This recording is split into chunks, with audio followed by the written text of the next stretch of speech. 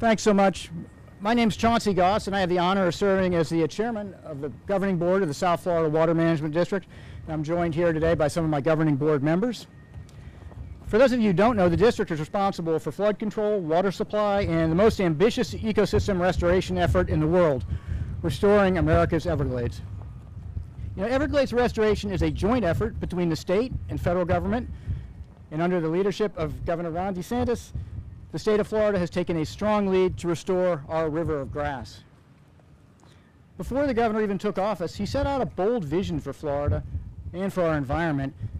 And then on his second day in office, he wasted no time by signing an executive order that called for record funding for Everglades restoration, reducing harmful Lake Okeechobee discharges to the estuaries, and cleaning up our waterways.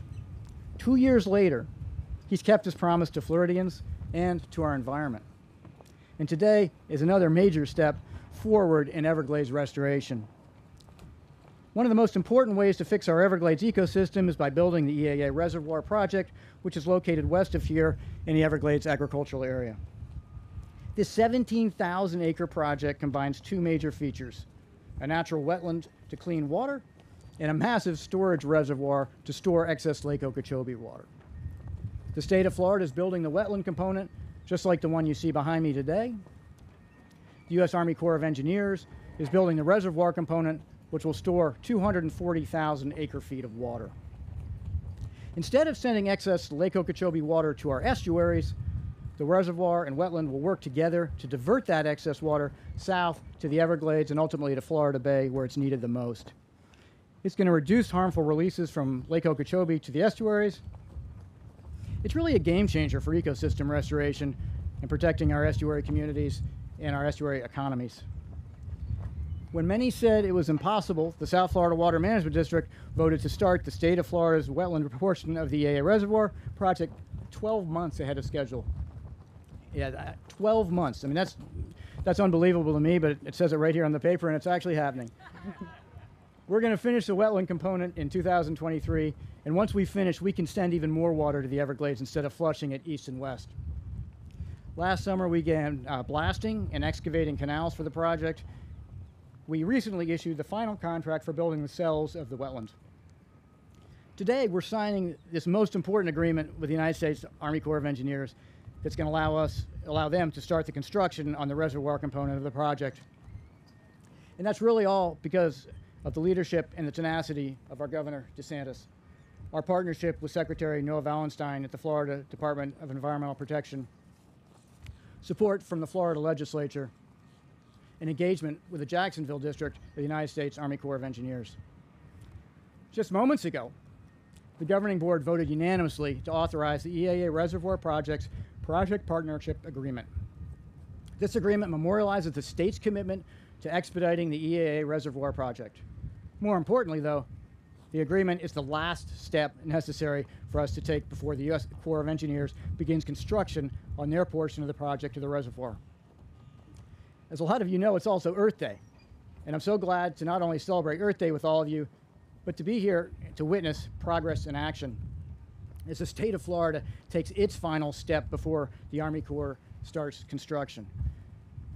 It feels like we have more momentum than we've ever had, and I want to thank our governor for his unwavering commitment to Florida's water resources and Everglades restoration.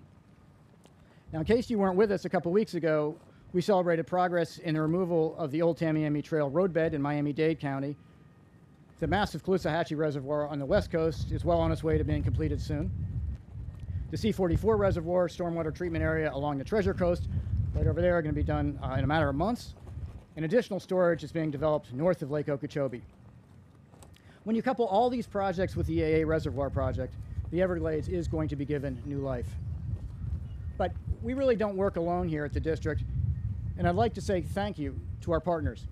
As I look out in this audience, I see so many people who have been critical to getting us to where we are today. Senator Joe Negron, sitting right there in front of me, I am in awe of your courage, sir.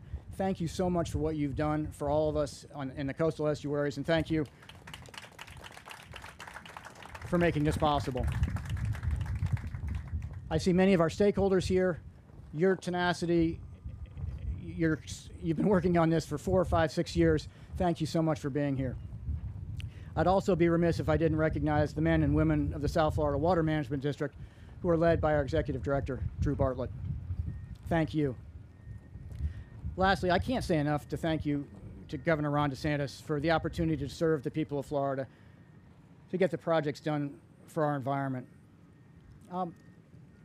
Governor, 3 short years ago, I have a feeling the odds makers would have been betting against us standing here today.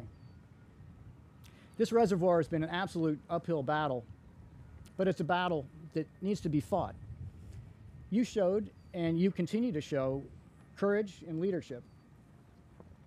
And when I'm sure it was politically expedient for you to just throw in the towel, you didn't do that, because that's not your nature. When you commit to something, you commit, you lead, you make it happen. It's a real honor to be able to welcome you here today, and I now give you the 46th Governor of the state of Florida, Ron DeSantis. Thanks, Governor.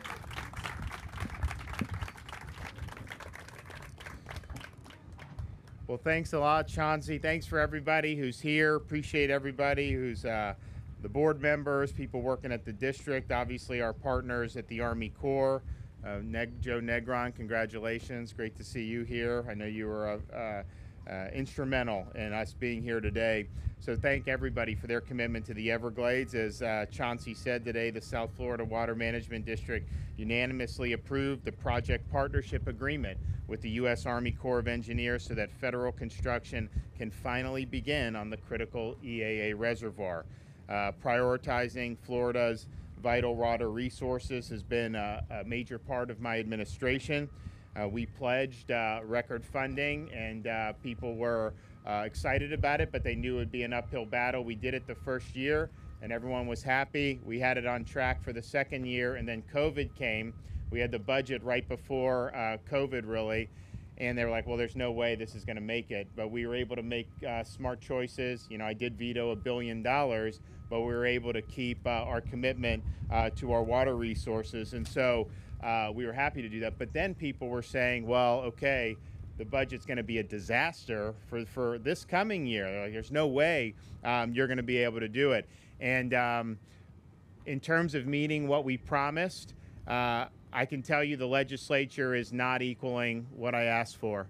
They're doing much more for both water resources and for Everglades. So we're actually putting the pedal to the metal, even in this uncertain budget time. But I think part of the reason why we're able to do that is because the state's healthy. We have a healthy economy. You know, they were predicting big shortfalls a year ago. And then as the months went on and they did new revenue estimations, they would always revise it upward. And that was a reflection of the fact that people were working, people were coming here, we had things going. So we did our budget in January reflecting the December estimates, but we knew there was going to be more money every month, January through the end of the fiscal year, but we didn't count it in my budget because like it hasn't been estimated. So we knew when they would do in early April, actually a week or two ago, that revenue estimation, they were going to estimate even more revenue coming in, and they did that. And that was like $1.5 billion for the rest of till the end of June, above what we had thought previously. Well, we're now looking at the revenue coming in for April. So they just did a sharp upward revision like 2 weeks ago, and we think we're going to be $300 million over that upward revision for the month of April in terms of the tax revenue that's coming in, and that's because sales tax, it's because of documents, it's just because the economy is performing far better than people thought. And so that's good in and of itself. Obviously there's a lot of different things that we deal with when we talk about the budget, but in terms of having sustainable support certainly for the state's portion of these projects, we haven't said the federal government needs to do all this. We've said we're going to do our share, and we want support. We want a partnership, and I think that that's what's happening today. I mean, if you look at the progress over the last 2 years, we've initiated the final phase of construction for the C-43 reservoir. We're nearing completion of the C-44 reservoir and stormwater treatment area. Just last month, many of you were with us when we highlighted some of the projects involving the Tamiami Trail, where we're removing over 5 miles of roadbed from the old Tamiami Trail to improve the volume of water flowing south through the Everglades. And so the progress, I mean, I think we're either, for the state's portion, we're either on schedule or ahead of schedule on all these major things, which is great. Now, the EAA Reservoir project includes 2 major features: a treatment wetland that will clean water and a reservoir that will store excess water from Lake Okeechobee. And at my direction, South Florida Water Management District expedited the progress on the treatment wetland component, which the state of Florida is constructing. The district began constructing the stormwater treatment area last year, which was 12 months ahead of schedule. And as was mentioned, the project is scheduled for completion in 2023. The agreement today brings us one step closer to beginning construction of the second component of the EAA reservoir, the 10,500-acre above-ground water storage reservoir built by the Army Corps of Engineers. Now, we thank the Corps for the partnership. We urge them to execute the agreement as quickly as possible so that work can begin as soon as possible. We think that this project is absolutely essential to reduce harmful discharges to the northern estuaries and to help us send more clean water south to the Everglades. And so we hope, I think construction is anticipated to begin later this year. So we obviously support that, and we want to see as much progress as we can. So when we started in January 2019, we said we were going to be ambitious. We said that we were going to, have a strong vision. I think a lot of people throughout Florida are happy that we're finally tackling this in a really comprehensive way. But we said, it's not like you just flip a switch, like you got to be on this. And so we've managed to stay the course. So we're happy about this today. And we obviously look forward to more achievements in the near future. And as I mentioned, I think the budget, and they're going through all this right now. I mean, this is going to come to a head in the next week and a half. But I think people are going to be really, really satisfied with what we're doing in terms of the budget for protecting Florida's water resources and what we're doing for our infrastructure related to water. And so thanks to the legislature for answering the call. I mean, probably didn't have as much support when Joe Negron was there for some of the stuff we're doing. This was a really tough fight for them back then. Now we have, I think, a stronger consensus. And so I think that that's really good for the people of Florida. So it's an honor to be here. And who's coming up next? Noah, come on. Thank you, Governor. My name's Noah Valenstein. I have the privilege of serving as Secretary for the Department of Environmental Protection. And what a great backdrop for Earth Day this year. This is wonderful. Earth Day to me is about environmental leadership and challenging ourselves to do more every year on the environment. And you can't ask for a better leader than Governor DeSantis on the environment. Always saying, what more can you do today? What's the next groundbreaking? How much more quickly can you do that project?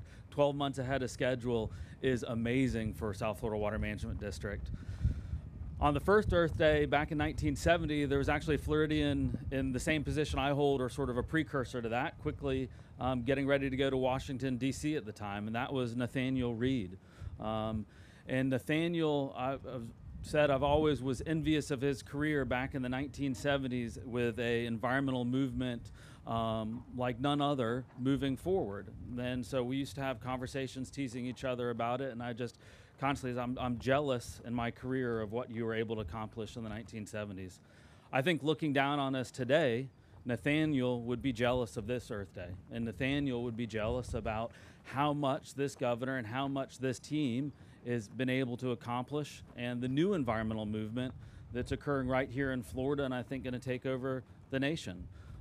Again, Earth Day is about challenging each other to do more, and so I can't think of a better thing to celebrate than a project partnership agreement for the EAA Reservoir, a critical project for moving water south out of Lake Okeechobee away from our estuaries.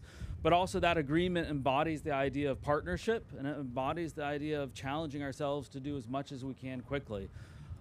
Clearly the Water Management District is up to the task. I know the Colonel is up to the task too. It'll be exciting to see what the Corps can do and what the Corps can announce as far as moving this project forward more quickly.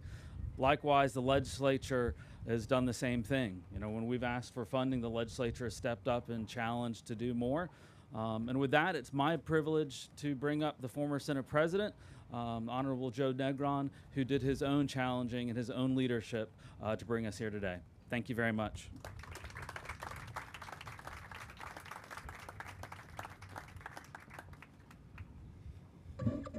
Well, good morning, everyone. Thank you, Mr. Secretary.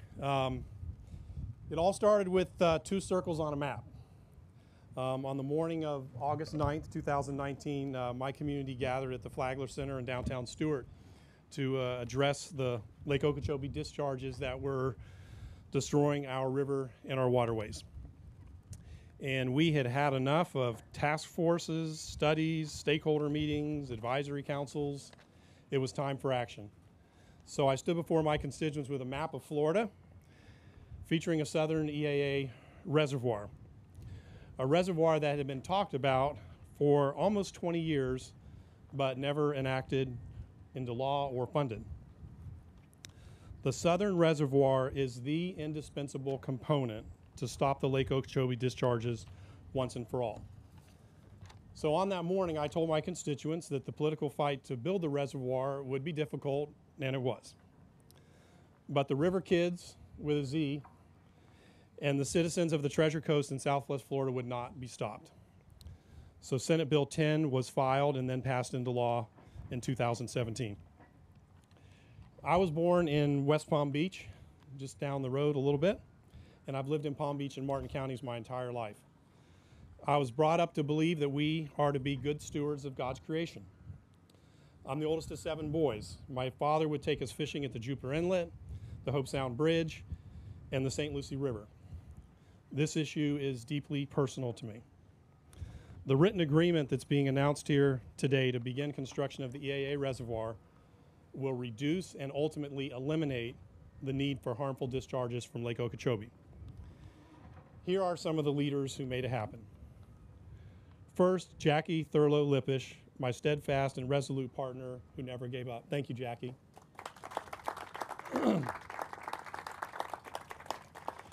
Florida Senate Senior Policy Advisor Lisa Vickers, who brilliantly translated my vision into the text of Senate Bill 10. Lisa, would you stand up?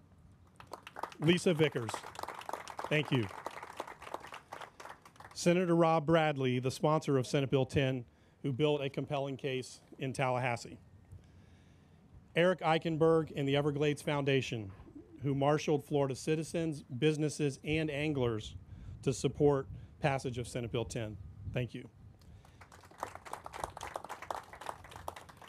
And finally, Governor Ron DeSantis. Governor, early on, you promised the citizens of Florida that you would build this reservoir. You kept your word, and you never wavered. That is why we are here this morning victorious. Thank you, Governor.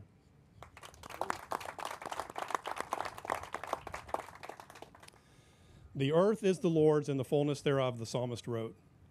Today, we, also his creation, have upheld our commitment to protect the great state of Florida we are blessed to call home. Thank you all very much.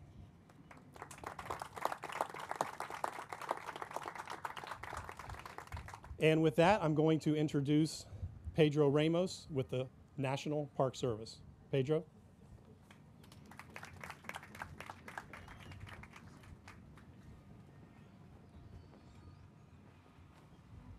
Happy Earth Day, everybody. Mr. Chairman, you sure know how to pick out these backdrops. Nicely done again. And Mr. Secretary, I am so glad that you mentioned Nathaniel. He was tough, and he had high expectations of all of us. And we're delivering. I know that he's smiling up there. It is my pleasure to once again be at yet another celebration. This is progress. Who doesn't want to be part of what's happening here?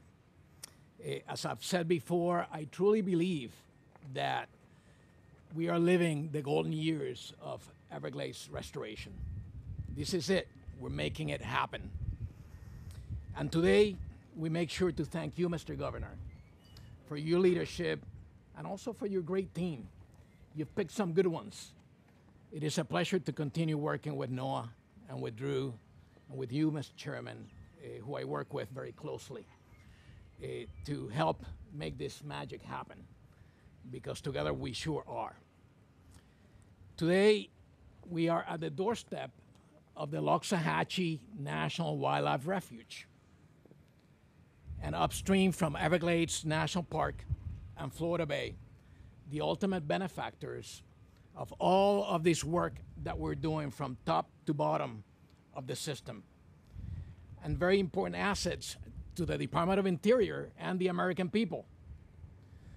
We sure are full partners in this deal. And in fact, the Department of Interior and the National Park Service purchased a significant amount of land years ago to make this happen, 55,000 acres to be precise. And today, as we celebrate Earth Day, we are, through this project, giving Mama Earth on Earth Day the best chance and resiliency to withstand the impacts of climate change and sea level rise, important issues to my boss, Secretary Howland. In doing this work, we are also securing our livelihood here in Florida. It is simple, and we've said this before, and I'll say it again. A healthy Everglades ecosystem equals, very clearly, prosperity and economic well-being for all Floridians, for all of us right here under this tent and everybody else throughout the state. There is no question that this project will help alleviate the long-term problem of not delivering enough water to our wetlands to the south, including Everglades National Park and Florida Bay, which we have seen collapse a number of times throughout the years. And that's a big reason why we're doing all of this. Due to that lack of fresh water that those southern parts of the system have needed, especially during the drier months of the year. This is a great gift for the Everglades on this Earth Day, and a very, very good reason to celebrate, but also to continue to push hard and push forward towards completion of Everglades restoration. Let's get this done. And it is my pleasure to introduce Lieutenant Colonel Polk, somebody who hasn't been here as long as some of us have been around, but has very quickly delivered a ton of strong leadership in this work. Thank you.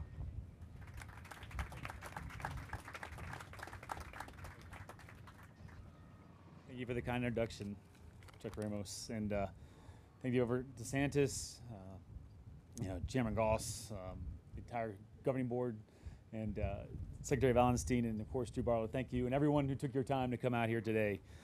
I'm honored to stand here today on behalf of our commander, Colonel Andrew Kelly, and the U.S. Army Corps of Engineers at Jacksonville District to celebrate another major event in Everglades restoration, the signing of this Everglades Agricultural Area Restoration Project Partner Agreement. This fully allows us, the Army Corps, to be all in and fully committed to working with the state of Florida expeditiously to complete the Everglades Agriculture Area Reservoir. The purpose of the EAA Reservoir, as you know, is to improve the quality, quantity, timing, and distribution of the water flows to the heart of the Everglades, the Central Everglades, and Everglades National Park. The South Florida Water Management District is a world-class organization, and we are lucky to be able to partner with them on this critical aquatic restoration and flood control projects in the Central and South Florida. The federal-state partnership continues to be the strength of the comprehensive Everglades Restoration Project, an unparalleled ecosystem restoration effort. The Army Corps and the state of Florida each have invested over $1 billion to date to this critically important restoration effort. Restoration success is dependent upon the dedicated and collaborative effort. We will continue to work closely with our state and federal partners and stakeholders to advance our collective restoration efforts and deliver on-the-ground benefits. This is one of the most exciting times ever to be involved in Everglades restoration. The initiatives created by the incredible ongoing support are from many of you present here today who've made this event possible. Our thanks go out to all of you for moving forward to this time when we can truly claim. The key words for Everglade restoration is momentum. We look forward to coming together for many more celebrations in the future. It is now my honor and privilege to introduce Eric Eichenberg, CEO of the Everglades Foundation. Sir. Thank you, Colonel. Good morning, everyone. On this day of celebration, it's also one of reflection. And as I was driving up from Miami this morning, I was kind of reliving the last number of years, the highs and lows of those years. And it did start with 2013, as they phrased it, the lost summer, and meeting these young girls, the river kids, who were dedicated to preserving and protecting their hometown of Stewart and Martin County. Those river kids now, I understand, are in their last few years of college. And I wish they were here today, because their determination just back then jump-started this whole effort. An effort that has, as it's been mentioned, 20 years in the waiting.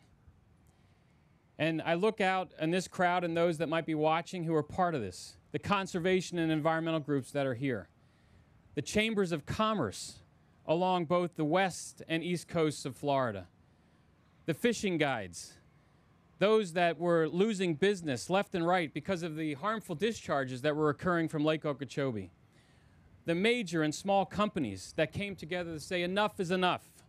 This generation is going to be the ones that solve Florida's water woes, woes that are not only devastating the environment, hurting the economy, but then threatening human health.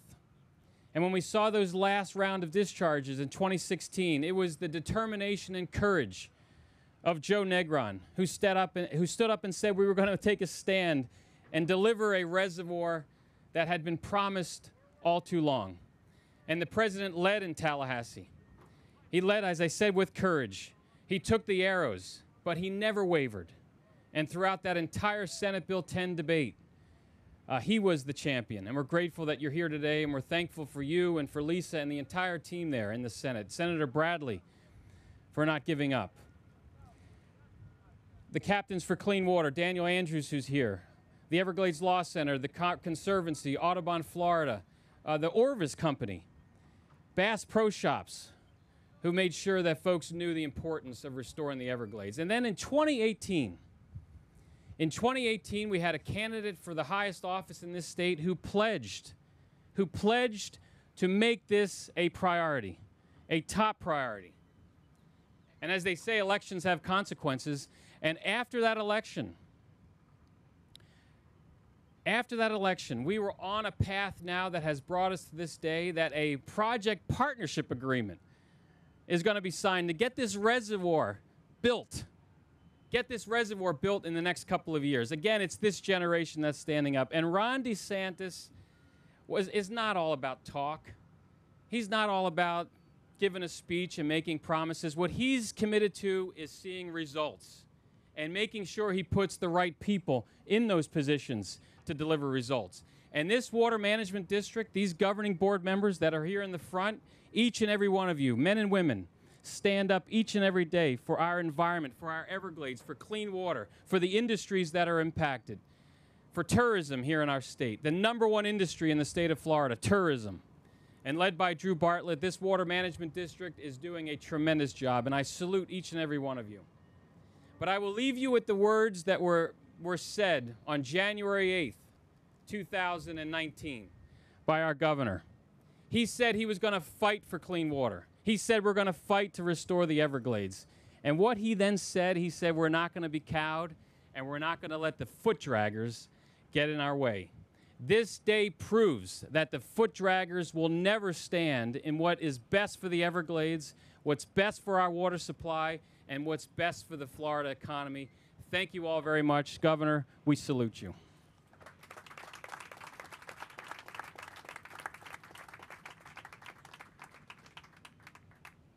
Thank you, Eric. Very well said. Well, thank you all for coming. Now for the reason we're here, we're actually going to sign this PPA, which I'm really excited about.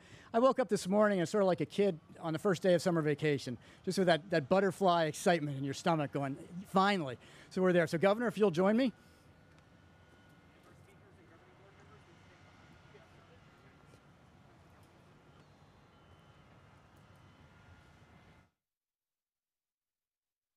Sir, you're signing here. Okay. And I think this You one's guys mine. are signing I think that that's one? mine. Yep. Okay. All right. How many are you going to use? Why don't you use one? I think I'd rather have yours. All right. You gonna go? Who wants one? I'll take one. Thank you. I'd like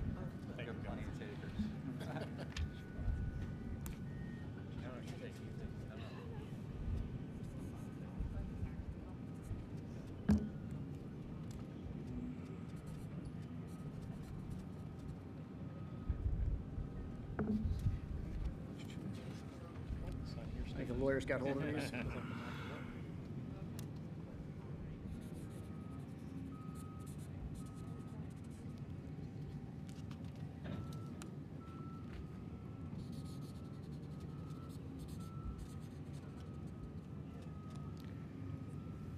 All Good right. to go? All right. We're good to go. Here we go. We'll be sending it off. Congratulations.